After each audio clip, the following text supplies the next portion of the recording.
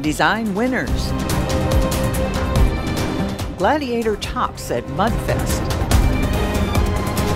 Speed Trap. All right now on FCA Replay. A career in automotive design moved a step closer to reality for 3 high school students whose sketches of vehicles of the future were judged the winning entries in the 2019 FCA US Drive for Design competition. Miami, Florida senior Maximilian Cooper, Mason Ross of Burien, Washington, and Vincent Piaskowski of Birmingham, Michigan took first, second, and third place respectively with their innovative designs.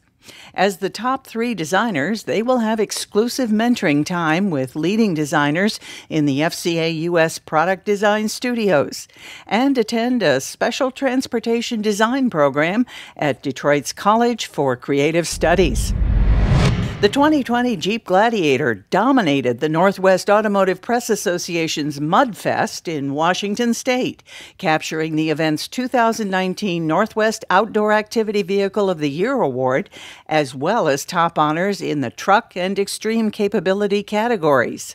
The trio of wins marked the first time in the event's history a vehicle has captured all 3 categories at once. Can a speed trap be cool? When it's a Dodge SRT Durango Pursuit concept vehicle nicknamed Speed Trap, it's very cool, thanks to 797 horsepower from a supercharged 6.2-liter Hemi high-output V8.